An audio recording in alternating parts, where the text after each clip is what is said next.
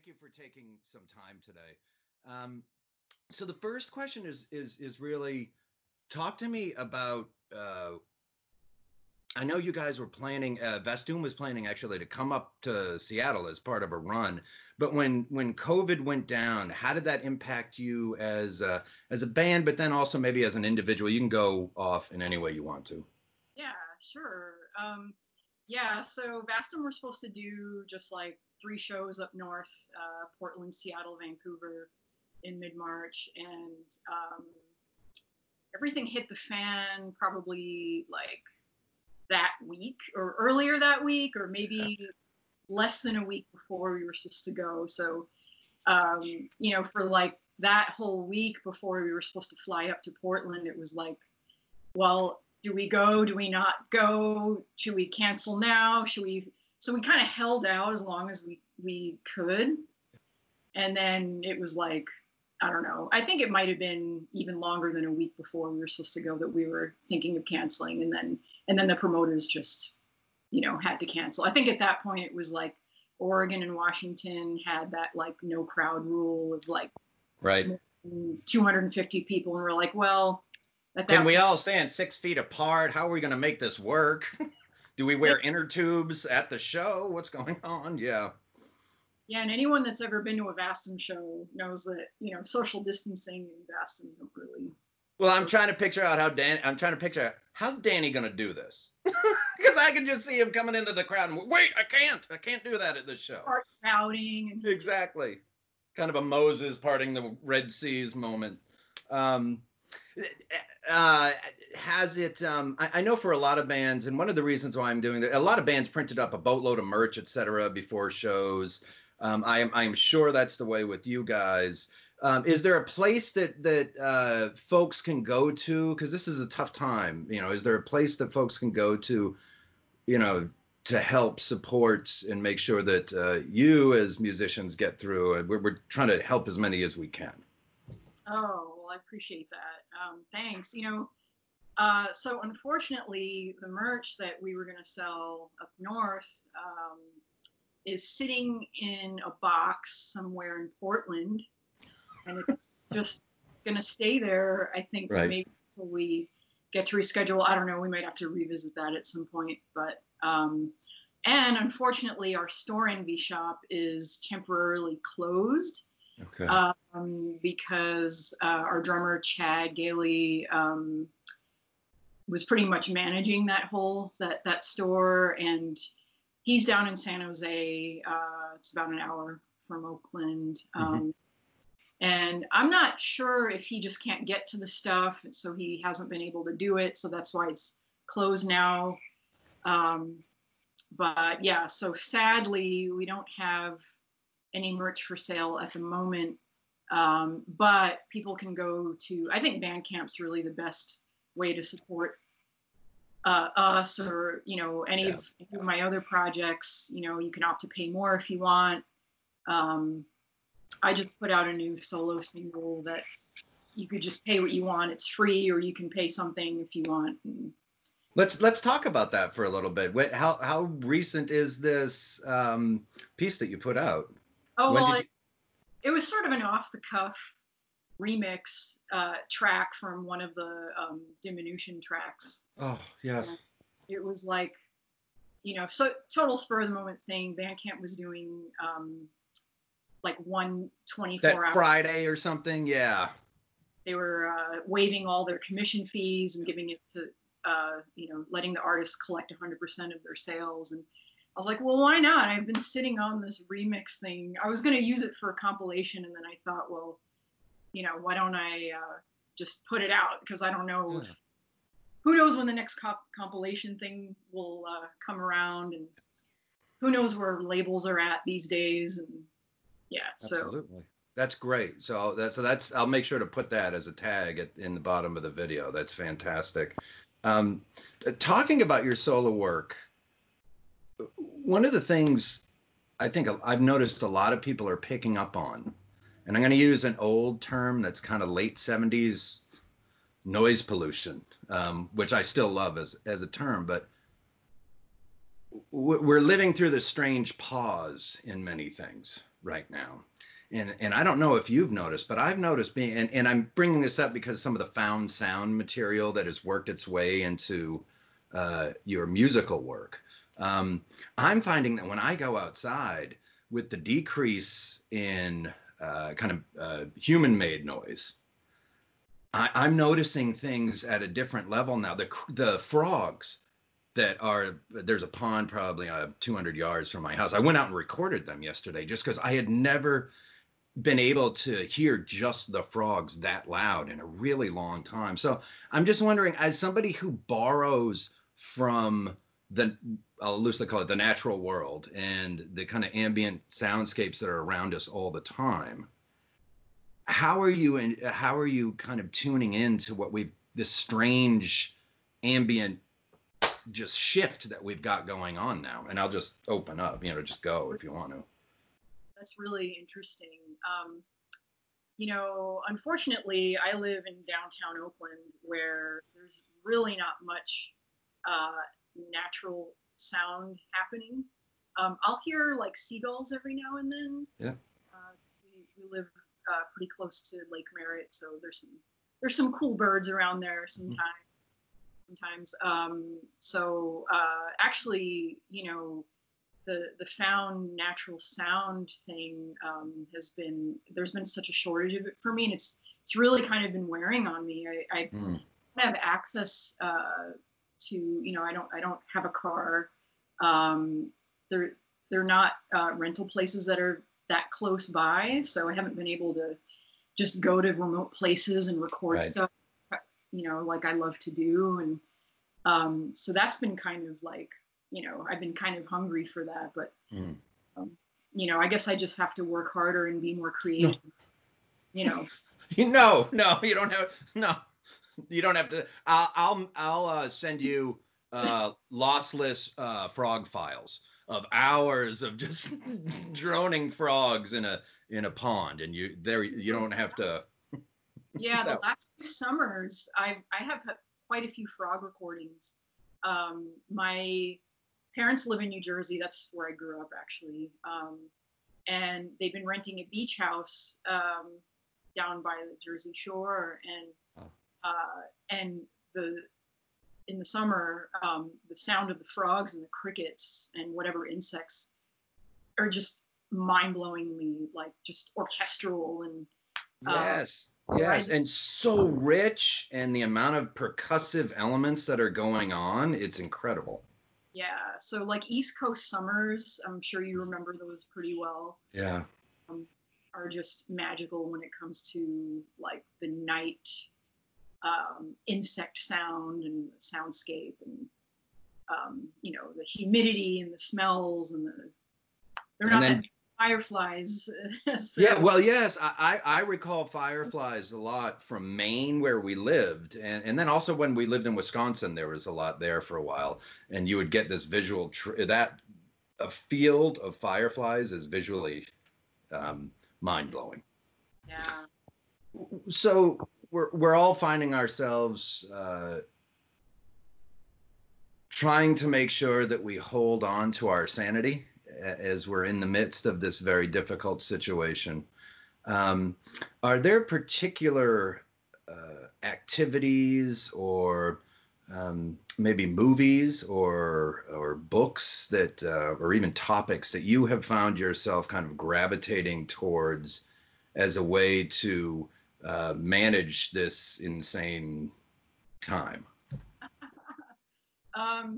Yeah, well, it's funny, over over Easter weekend, my partner Nathan and I watched Last Temptation of Christ. Oh, yeah, yeah. And I had seen that movie once before, like maybe 20 years ago, and I gotta say it's really held up over time. It's kind of different for a Scorsese film. It's got a little bit of his touch, his, kind of New York humor in there a little bit. But yeah, Willem Dafoe and. Yeah, I know. That's one of his best performances ever. It's mind-blowing. Yeah. So super intense and violent. And I I've been kind of gravitating towards that, which isn't really my norm. Like I finally got around to watching Game of Thrones, which I know I'm like 10 years late to the whole ordeal, but Right. that's been really satisfying. Yeah. Just it makes you feel something, like, I don't know, the intensity and, you know, humans in these really dire situations. And there's the one scene, I'm gonna forget the characters, just my graybeard mind forgets things from time to time. But the scene where the individual skull is crushed, and the visceral reaction and the Velcro-like stickiness with which that, I mean, it was palpably one of the most intense scenes I have seen in a very long time. yeah. And you're right, it had this ability to just be so intense, but not kind of, it's a good show. It's cool that you're getting to it kind of after the hype. I did that with Lost, right? I was not somebody who watched Lost when it was out and big, and I watched it later, and it kind of allowed me to make sense of it in my own way without. So I think it's actually a good way to watch sometimes is years later. Yeah. And something, you know, when series are really long like that, and they're like 8 seasons of something, it's like I haven't had time to sit down and watch stuff, like binge watch the whole thing until now, pretty much. So, you know, which I guess is good and bad, because I haven't really been working on as much music as I had been. And that's just, you know, except for the electronic projects, which I can still do from home really easily. That's the way I've been doing it for a long time. But yeah, the metal stuff, and you know, I also have another new band that just got off the ground. And tell us a little bit about that if you'd like to. I'd be interested to hear about that. That would be great. Yeah, I feel bad because I don't have anything to show for it right now. But Terabellum is a new band with Joe Hutton from Hammers and Misfortune, and Sam Foster. We were in a band called Saros many years ago.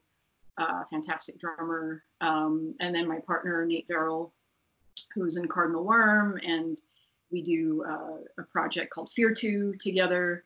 So yeah, we're the 4 of us are Terabellum, and it's sort of a kind of a post-punk, ethereal, death rock kind of thing.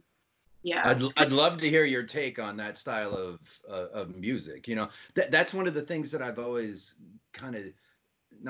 completely dug about, let's say, Vastum, right? Was the ability to bring in an experimental element, you know, just, you know, the beginning of songs that have, you know, ambient noises that, or chant, the range of vocal styles that you as an individual are capable of. When I heard, like I said, when I heard Cold and Cloud, and a lot of the solo work, to me, and there's an element almost of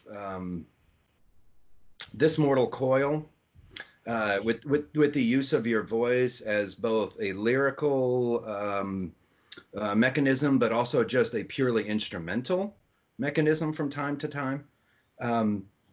And so, like I said, for years, I was like, oh my God, this is the new Liz Fraser. What is going on? This is incredible stuff. And then I heard Vastum, and I'm like, oh my God, you know, and so talk about, I mean, just from a practice and technique standpoint, I'm blown away by your ability to hit all of that stuff. So, I mean, how much time have you had to dedicate over the years to working on having that diverse a vocal style? Well, funny enough, I haven't been doing vocals as long as I've been playing guitar. And for the longest time, I was kind of afraid of singing. And it was only probably when I formed Saros in 2003 that I started to come out of my shell doing vocals. So there's sort of like the sort of the metal path that I took for 20 years now, and then but you know, going back to like the death rock stuff and the ambient stuff, and, you know, industrial or the weirder kind of, you know, atmospheric stuff, I was in all that stuff first, Yeah. like, from the age of 14, I was listening to like Throbbing Gristle and Absolutely. and Cocteau Twins and all that stuff. Yes. And seeing many of those bands live at the time, which was pretty amazing. And so all that stuff is really like in my DNA. Like, yeah, absolutely. and then the metal, and then I love metal too. I was listening to like lots of earache stuff. Godflesh was kind of like my gateway into a lot of the more underground metal stuff. Street Cleaner. I've been actually going back and listening to Street Cleaner recently, and it really, that album was so eye-opening for me as at the time a musician, but also mainly as a consumer of music. So that's interesting to hear that slips into a lot of people, and it kind of slips under the radar a little bit. But god damn, that was such a powerful album when it came out. Totally. And like I would say even with Vastum, like Dan and I are the vocalists, lyricists. He definitely comes from a lot of that sensibility as well. Like, he surprised me one day. I went to a Diamant de Galas concert, and there he was. I was like, oh, I didn't know you were into her. Like, right. So I think we kind of share some of those, weirder, darker tendencies, atmospheric, kind of death rocky influences. So yeah. The material partly as a function of that becomes much more enveloping than just the song kind of minus the additional ambient elements, and then also the layering of voices is sometimes, to me as a listener, are these different parts of the same ego talking to themselves about the topic that's in line. There's a lot of different ways, and I know that psychoanalysis actually is something that at least I read. You can read anything on the computer, but that has been an influence to some degree on your approach to lyrics, and I wonder if that's I'm wondering how much that was actually the case, or if it was, how much does that creep into your work? Well, for Vastum, it absolutely does. Dan's a psychoanalytic psychotherapist, so he's getting his PhD in an interdisciplinary, I don't know, it's kind of like history and psychoanalysis, philosophy. I'm not even sure what all the things are. He's going to be the next Michel Foucault. Anthropology, yeah, exactly. Yeah. That kind of thing. And so, so he's, and then I work, I'm the one of two office admin at the Psychoanalytic Institute of Northern California. So I have access to all kinds of stuff to read on it. And I would say his lyrics are a little more along the psychoanalytic thread than mine are.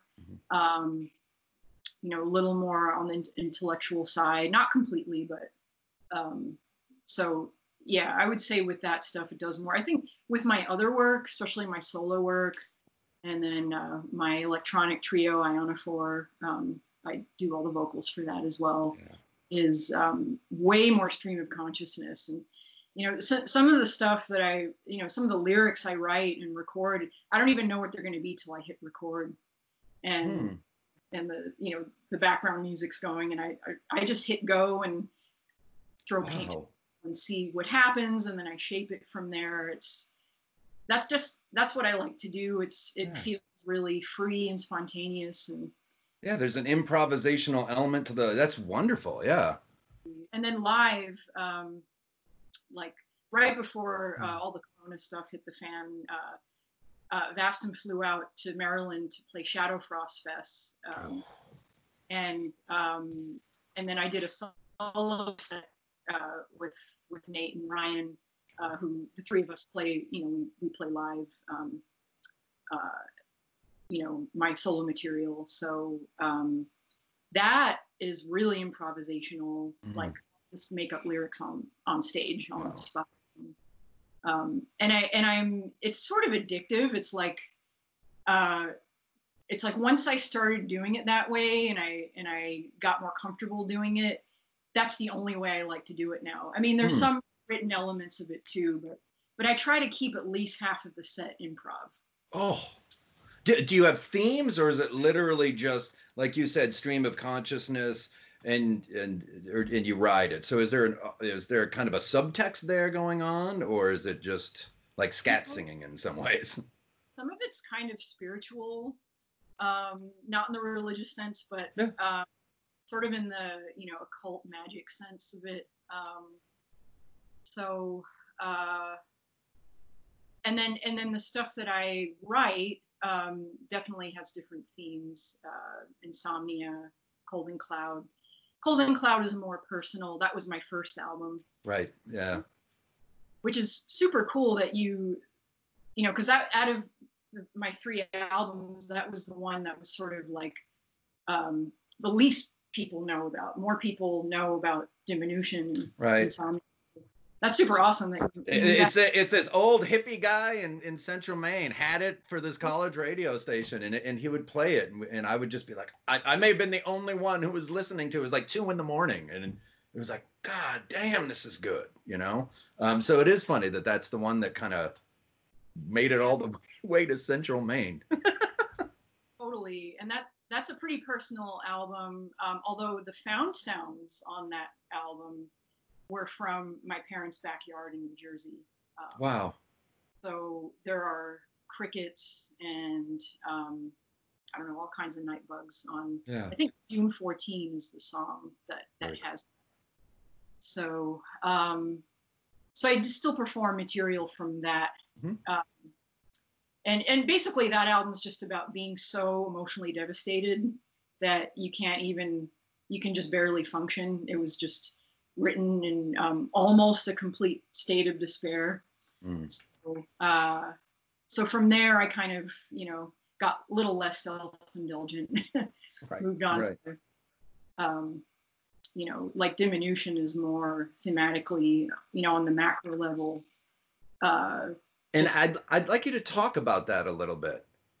Yeah. Because I know that in some ways Diminution in it is about, in some ways, struggling to find your place in today's world. And in particular, I think the role of the artist in the world that we live in. So if you could talk about that, I'd be honored to kind of hear your take on that. And then maybe also how even this extreme situation that we're in now feeds back onto that question as well. It's so funny. I feel like I write about stuff too early.